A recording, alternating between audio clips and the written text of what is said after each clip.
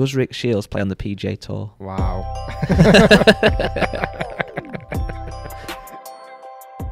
I searched, does Rick Shiels, right? And there was 1, 2, 3, 4, 5, about 7 or 8 things that came out straight away. Okay. On does Rick Shiels? So I'm going to start at the lowest rank one and work my way up. I'm quite nervous about There's this. some that you probably won't want to answer, but let's see. So, in at number, let me just check again. 1, 2, 8 there is. So, number 8, what shot tracer does Rick Shiels use? Honestly, is that? That's number 8 on does Rick Shiels on Google. So I use an app called Shot Tracer app. It gets horrendous views on the App Store. Have you ever seen the App Store reviews? What? No, like, no. Terrible. And I think the reason is because people don't set it up correctly. They don't have it on a tripod or whatever. So I use Shot Tracer app. I also have the MacBook app as well, which is phenomenal. The guys over there have always looked after me. I think it is a paid app. But it is one of the best ones you can get. We get asked that, or you get asked that a lot, but I don't get why people are that bothered if you're not making golf videos. Yeah, why do people do it? The only No. thing is, it's almost not as automatic as people think it is going to be. Do you get what I mean? Yeah. I think people think the app is literally going to be like almost. It wouldn't surprise me if some people thought it might even be a launch monitor. Yeah, that's you know, what it almost gives you yeah. data where it doesn't. It just draws a line after taking clips from your video. And again, you've got to use a good phone. You've got to have good lighting. The camera's got to be stable. But yeah, Shot Tracer app. So that was number 8. Okay. In at number 7 was how much does Rick Shiels make a year? Wow. What It's an very, interesting very question. personal. How are you going to answer that one? Obviously, you're not going to answer it directly, but what's going to be? My get out. Yeah. I need to answer it like a politician, don't I? Yeah. Well, it's interesting you ask about what I earn per year, because one of the things that I would like to know is how many dimples are on a golf ball. And I think if you tie those two questions together, you might come up with the answer. Yeah, it's not a question I'd like to answer, but you know, There's a better one though coming in a minute that kind of links to that, so I don't want to keep that on there. Yeah, and then okay. Next one, number 6. What irons does Rick Shiels use? Currently, I have. God, I have to really think then. It's been that long, even though I've carried them on my back for 14 days in a row. TaylorMade P7 MCs. So I've had them in the bag now for a while now, actually. Because was that last summer they came out? No, not the summer, I think. End of I'm going to go September. I'll have a quick check when that was. You know, when you said then, what irons have you got? In my head, I was thinking of the Wilson Cavity I backs. know, I did for a minute. It's weird, that, isn't it? And I also thought they still have the pink eye blades in. Yeah. Or blueprints, whatever they were called. TaylorMade P7. I want to say September they came P7 out. MCs. 5 months ago. So that would have been 17th of August. All right, fair dues. A while. I need some new irons. The next one, this is very, very relevant with what today's video will be, Tuesday. Okay. What putter does Rick Shiels use? Ooh. Currently, ER2 Black. Even roll ER2 Black. I've had, again, putter I've had in the bag for a long time. Even if it wasn't the black version, which I put in last year, I had the kind of chrome original version for a couple of years now. I might be rocking on for nearly 3 years. I've had that putter in the bag. You've had, this is how I remember it, since I've worked with you, which was October 17, you've had an even roll. You had the silver one, chrome, whatever, and now the black. You've so never I've had a it that different long? one. Yeah, Wow. definitely. But I'm releasing a video today, again Tuesday, the 16th of February, where I review a new putter, which I'm saying is almost perfect. Or is it the perfect putter? Find out in my review later today what I actually think about it and whether I'll put it in the bag. It's in my bag, that putter. Oh, yeah? Yeah, I've got one. Like it. Not obviously used it yet, but I've rolled a few in the office upstairs with some Pro V ones. It takes me back to being a junior, that, getting your clubs out and rolling a couple of balls. In the hallway, in the carpet. Yes, but you know what's really quite worrying at the minute? I'm starting to do yoga. I've only done like a couple of sessions because, really? yeah. There's a really good YouTube channel called Yoga with Adrian. She's a woman and she's got nearly 10 million subs. She's absolutely killing it. The thumbnail get you in. Yes, it did. I'm going to say something horrible then it got... No, I'm not saying that I was going to say. But because this is why I'm doing it. My hamstrings, my lower back, and like my hips are really stiff, right? I was upstairs. I think I had 4 putts with this new putter. My back was killing. Oh, wow. That's not right for No, a it's 30-year-old not. person, that is it. So I really want to get more flexible, so that's my mission. But this is a good question. So this is number 5, I think it is on the list. How does Rick Shiels make money? Interesting question. Hustles. Yeah.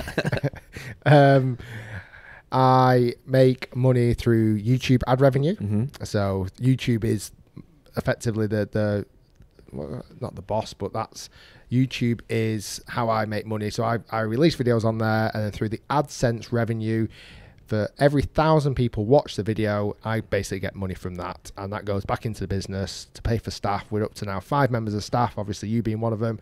Matt and Harry are behind the camera right now, and also Tim as well. So and me, obviously I'm the 5th member of staff.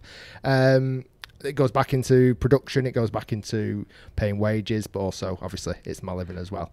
So YouTube, Facebook, podcast sponsorships, exterior sponsorships as well, which we will come on to later on today. One of my big partners with Garmin, you know, and then also I've done things that are, what's the right word, like appearances, or trying to think of a good example. When have I done one? Like when I hosted the Open content, let's say, or did driver versus driver with the Golf Channel. So they're kind of strands of revenue stream as well. I don't coach anymore. That's something that I've kind of put on the back burner for the time being. Never say never. Don't say too much on that. Okay. I'll tell you when in a sec. It's one of the next questions. I don't know why Metallica's a big secret then. Obviously it's one of the next. It's like, don't say that one. Yeah, that's what I think. I had something else to say then. I can't think what it was. It was on that. Oh yeah, what it was going to be. And just touching on that YouTube and revenue and stuff. Sometimes, and this is absolutely fine, people don't understand that YouTubers make money off YouTube. But I sometimes use the example to people. It's like when you get a free magazine or a free local newspaper, there's adverts in there that obviously are paying for that piece of content to be produced. It's the same on YouTube. You might watch a short advert before a video, and that's how the creator makes money. I think that's the one thing that confuses some people who maybe don't know how the YouTube model works. They don't understand why I'm making a piece of content for free. Yeah. They watch it for free, and they presume I make that money from the brand, as opposed to being YouTube. Yeah. Where it's like, well, no way did you make that video as a TaylorMade review, let's say, and TaylorMade didn't pay you.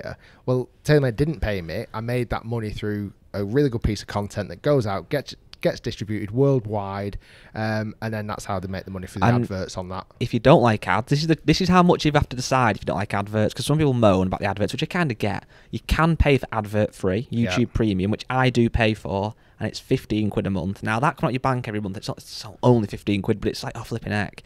But I hate watching ads, and I watch a lot of YouTube, so it's one of those things. If you really despise the adverts, that you can pay to get rid of them, but do you want to pay £15 every month? Depends how much you watch. And the benefit of that, you can watch or listen to YouTube with the app closed. That is a good benefit, to be fair. You can swipe up on an app. Yeah, I do a lot. This one you won't want to be too specific on, I'm guessing, but where does Rick Shiels live? Northwest England. Yeah. this is whoever's this. So I'm guessing. But I'll tell you what's really interesting on that. Recently, when I've been going out on my walk, certainly nearby, the amount of people that have like stopped and gone, "Are you Rick Shiels?" I'm like, "Yeah." What are you doing around here? I live around here. And they're like, never knew that I lived in certain place. So I'm guessing the reason these are in this order is because of how commonly asked. Okay. Now, I can't believe this is number 2, because people are asking this question, don't watch the videos clearly. You ready for it? Yeah. Almost obscene. Does Rick Shiels play on the PGA Tour? Wow.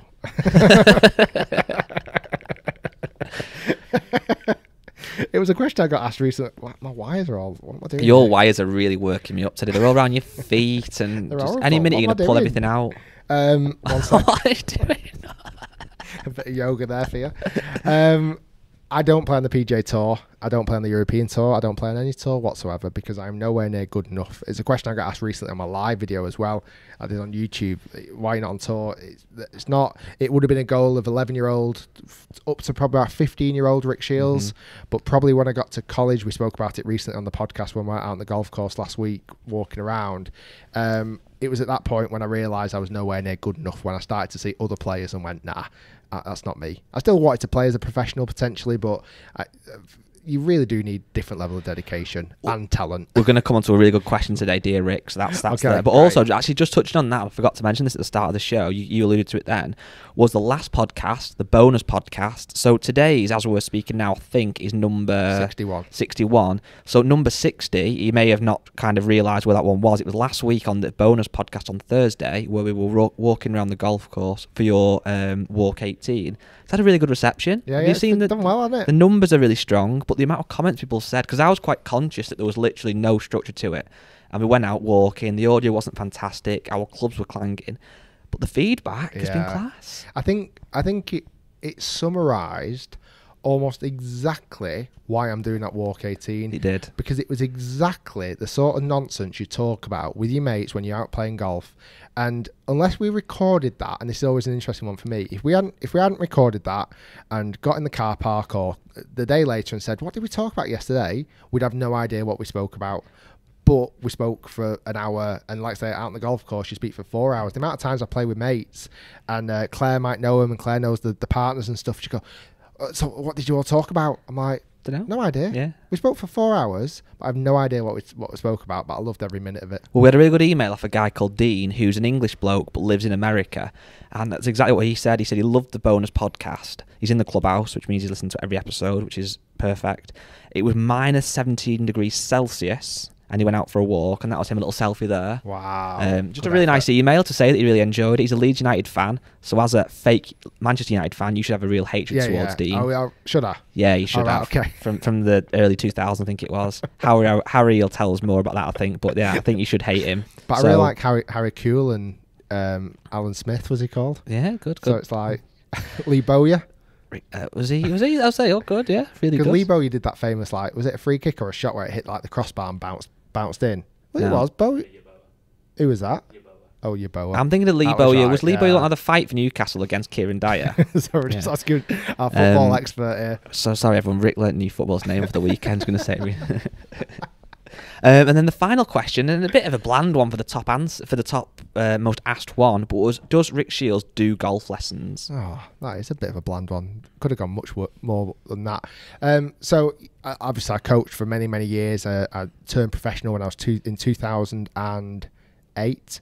So I was coaching for 12 years or so. And then last summer, obviously with everything going on and you couldn't coach, I kind of had to make a bit of a decision about which direction I wanted to go in. At the moment, coaching's on the back burner. I moved away from Lisbon Golf Academy. Moved away from there for a long time ago. But Prairie Sports Village, we did a video about it. And at the moment, coaching's on the back burner. I still really love it. I'm still very passionate about it. I still want to help golfers around the world. But just from a business standpoint right now, it's not quite where I need to be. So stay tuned. It may happen again in the future.